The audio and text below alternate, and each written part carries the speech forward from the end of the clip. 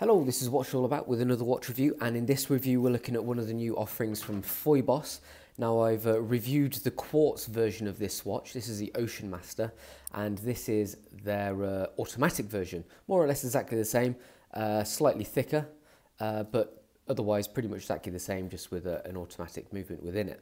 So the price of this, the RRP is $399, which equates to about £285. But currently they've got it on offer for $299, which is about £215. So obviously the offer price seems a pretty good deal for a nice big chunky automatic watch with a very decent water resistance as well. So let's have a look at it in closer detail. Let's discuss the specs first.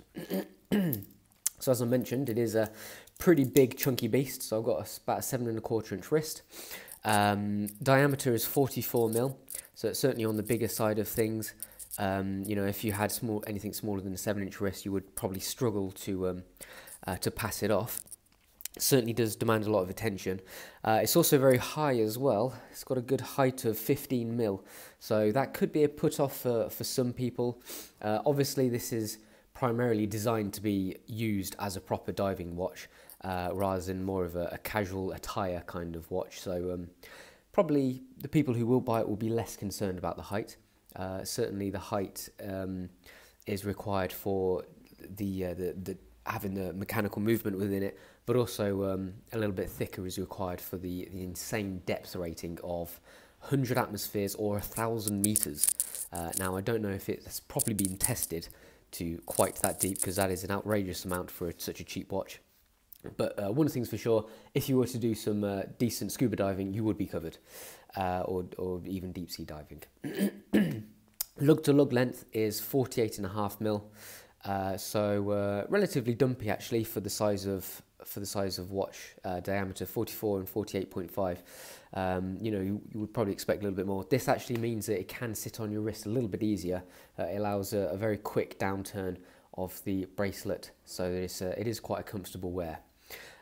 Weight is pretty chunky. I mean, I've got a few links out, and it's 210 grams still. Now that is pretty heavy, so you can certainly feel that it's a decent quality watch. You know, there's so much steel in it. Obviously, that's the main reason why it's so heavy, but it does feel really good in the hand, on the wrist. Feels good and chunky and solid and dependable. 22mm lug width, so that's a nice big thick width to go with the 44mm diameter, so that's good. 2-year warranty, so if anything does happen, you are covered. Although I have heard of a couple of dubious instances where people have struggled to get warranty claims, so that is a little bit of a risk there. The movement, Seiko NH35A, so this is a very well-known affordable movement that many micro brands use.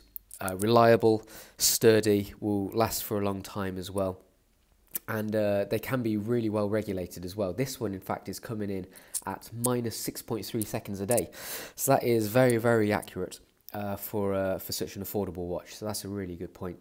The movement, 21.6 thousand beats per hour, so it runs at 6 ticks a second. You can see it ticking away there. 41-hour power reserve approximately, with a hacking second hand as well. Okay, so that's all the specs. Let's discuss it in closer detail. So it comes in a few different colours. This one in particular is the blue one, and I like how, if I just give it a quick white, I like how the dial has a sunburst effect. So if I sort of try and catch the light, should be able to see it sort of rotating a little bit. But it has a nice little sunbursty kind of feel to it when you hit the light just right. So that is a nice unusual touch for a diving watch. It doesn't affect legibility either. Legibility is really, really good, and the lume is really strong as well. I've been really impressed by the lume of this this Ocean Master. Obviously, because of these big, fat, bold hands, these massive hour markers, you can read it really, really easily. With the strong lume as well, it's even better in the dark as well, so it's really super easy to use, to read, but it also looks pretty cool as well. I much prefer this new logo, the octopus. On the old model, it was just Phoibos in plain text, and it was so boring. In fact, it was this that text there, really boring. So I'm really glad they've got a cool decent motif that had been designed, because it looks so much better with a decent motif. Everything is painted on. There's no applied elements like the hour markers or the logo. Not really a problem. I always think if you're gonna do it good. If not, don't do it at all, because I see so many watches with like really small, thin, puny looking applied logos, and they just look cheap and tacky. So much better just to have a painted logo. So yeah, really well designed dial. Not a lot that can go wrong with it. White date wheel as well keeps it nice and easy and legible. Also, moving on to the case then, you do get a very deep blue kind of feel with this, with these unusual like linear markings and accents, especially to the bezel as well. This grip is really, really good. And just these little bits of detail around the outside of the case as well. Very deep blue-esque. Talking about the bezel, you can see the lume. If I try and almost,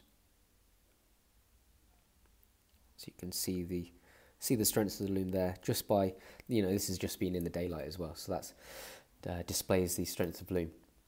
The bezel has a really nice buttery action to it, nice decent clicks as well. There's not too much play on it either. Let's see how it lines up really nicely as well. So really impressed with the bezel.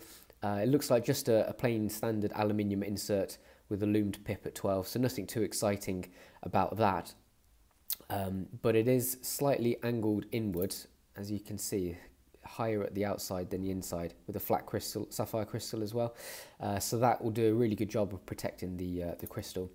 The sapphire crystal, because it's flat, obviously that is a lot better than domed in terms of legibility. You do get a fair bit of reflections, as you can see, but I am looking at it in a room with windows and lights, etc. But for the most part, it is really really nice and clear.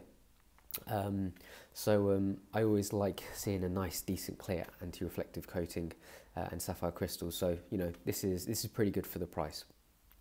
Rest of the case really well put together and machined and manufactured. Oh, excuse me. We have a sort of like a gentle blasted finish to the side, as you can see, which is a little bit different to the normal brushed. And if we look at the top of the lug, that's ever so slightly brushed, so we've got a bit of nothing's polished, which is obviously much better in terms of longevity's sake. But we have a nice little mixture of blasted and brushed as well.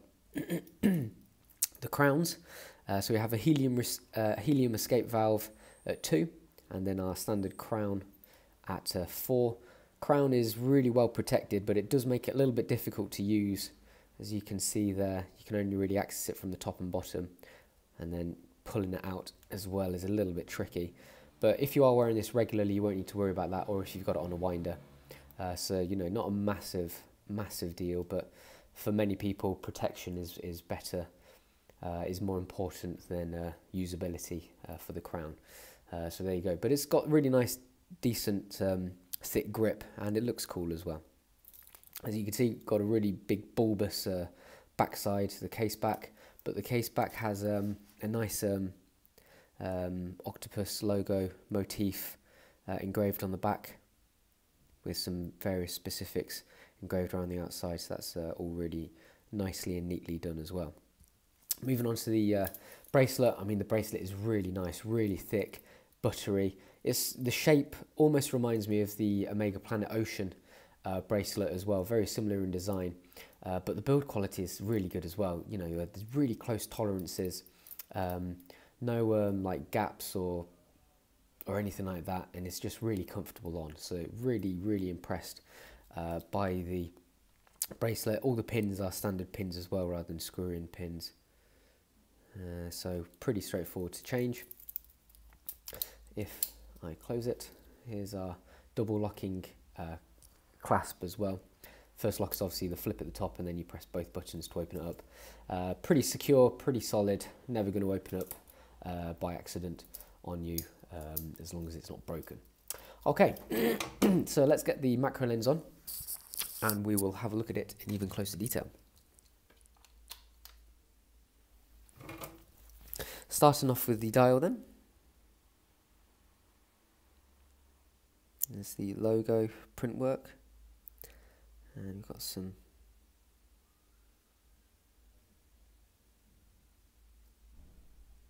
try and get a decent shot of these hour markers as well. You can see the print work on them, pretty nice and neat. Got a bit of reflection on it. There we go. Here's our hands, polished edges, apart from the minute hand with a really nice big bold orange border to it. Again, the loom is really strong. There's our second hand ticking away. There's our date window, nice and neat. So yeah, everything's really well manufactured. No obvious complaints that I've been able to notice. Here's the bezel insert. And looking at our bezel itself as well, looking at the grip, see the brushed outer edge with these nice big thick teeth, making it really easy to use. And moving on to our case. So here's that blasted side.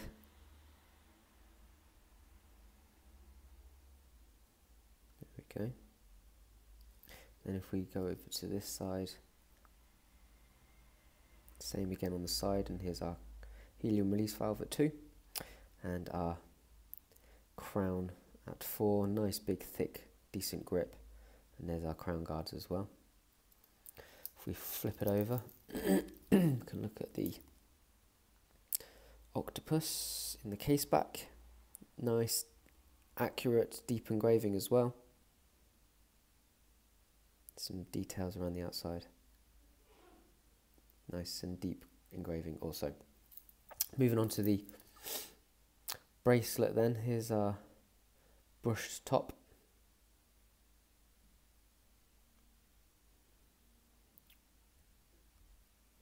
And sides are also brushed. And then if we move on to the buckle, there's the Phoibos old style logo engraved on the end there. You can see it's quite nice and deep. And our top flap, here's our side buttons as well. Okay, so obviously this is much better than the quartz version, merely because it is automatic, but it's also a really decent solid watch. You can really tell from handling it that it's just really well put together. Nice big thick sapphire crystal, you know, just so much steel as well. It's really solid. Decent dependable movement as well, the NH35A from Seiko. Not a lot you think that can go wrong with it really. The price as well, $300 or £215, really impressive. What I would say is that it's probably not an ideal watch for day-to-day life, merely because of the height. You could probably get away with it wearing it every day in summer, for instance, if you are only wearing short sleeve shirts and t-shirts. But if you want to wear it to a slightly more smart affair, you know, you've got a proper shirt on, a long sleeve shirt, it would be very difficult to wear it because of the height, but also because of the style a little bit as well. Yeah, really solid, dependable, decent watch, and I really enjoy watching it, wearing it. It does really look decent on the wrist. I mean, as you can see now, it certainly looks more expensive than the £215 that you would pay for it. Really good watch from Phoibos once again. So this was the Phoibos Ocean Master Automatic, and that's what it's all about.